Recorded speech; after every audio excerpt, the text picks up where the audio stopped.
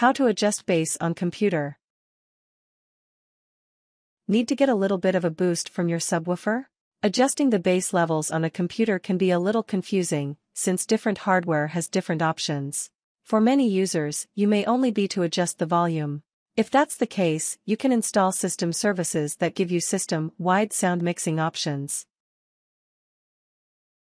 Method 1. Windows. 1. Check to see if your sound card has installed bass control options. In Windows, bass control is left to the sound processor software.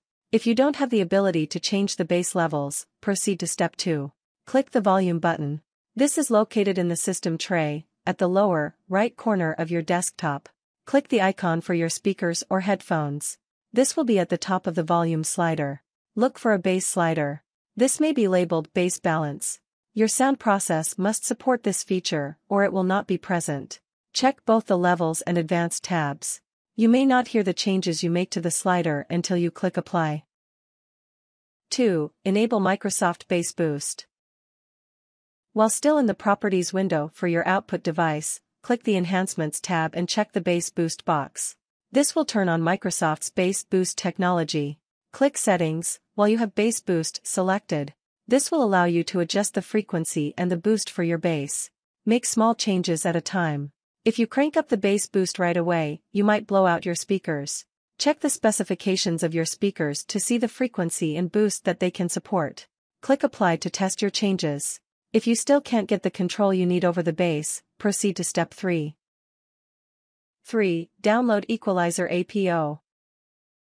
This is an open-source equalizer object that affects all of your system's sound. It has very low system requirements, which allows it to run even when you're using hardware-intensive programs. You can download Equalizer APO from SourceForge. Equalizer APO requires Windows Vista or newer. Make sure to download the correct version depending on whether you use a 32-bit or 64-bit version of Windows. 4. Download an interface for Equalizer APO. Equalizer is a command-line program, making it difficult to use quickly and effectively. There are several graphical interfaces that you can download for it for free. Piece is one of the most popular UIs for Equalizer APO. You can find a link to the Piece download from the Equalizer APO SourceForge page. 5. Run the Equalizer APO setup file. Follow the prompts to install the software. 6. Select your audio device. During the setup process, you will be prompted to select your primary audio device. If you aren't sure which is your primary audio device, open the control panel and then open the sound utility. The default device is your primary audio device. 7. Reboot your computer after installation. This will enable the new system equalizer. You may notice that your system volume is slightly lower after installing Equalizer APO. You'll be able to quickly fix this once you install the graphic equalizer. 8. Open the Equalizer APO. Config folder. You can find this in the Program Files. The default location is C, Program Files, Equalizer APO, Config. 9. Copy the PSEX file into the Config folder. This will allow the Piece graphical equalizer to make changes to the Equalizer APO settings. 10. Right-click on the new PSEX file and select Create Shortcut. Move the shortcut to your desktop so you can quickly access the program. Method 2. Mac OS X. 1. Download and install Soundflower and AU Lab. OS X does not come with any built-in bass adjustment options. You will need to download and install special software that will allow you to create a system-wide equalizer. Soundflower can be downloaded for free from Google Code. AU Lab can be downloaded from Apple and requires a free Apple Developer ID. Reboot your computer after installing both programs. 2. Set your system volume to maximum. Do this from the volume slider in the menu bar or by using your keyboard's volume button.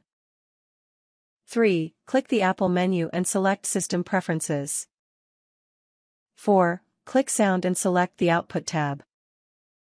5. Select Soundflower, 2ch, from the list of outputs. 6. Start AU Lab. You can find this in your Utilities folder. 7. Click the Audio Input Device drop-down menu. Select Soundflower, 2ch. 8. Click the Audio Output Device drop-down menu. Select Stereo in Stereo Out. 9. Click Create Document.